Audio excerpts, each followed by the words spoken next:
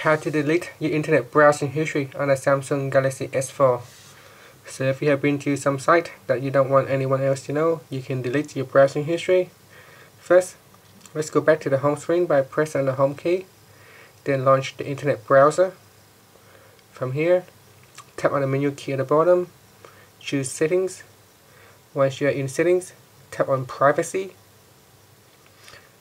In privacy, on the last option, tap on delete personal data. Then tap on browsing history and tap on done.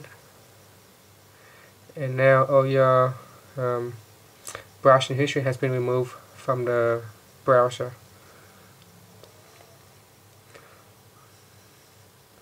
So that when I put on the URL here, nothing shows up.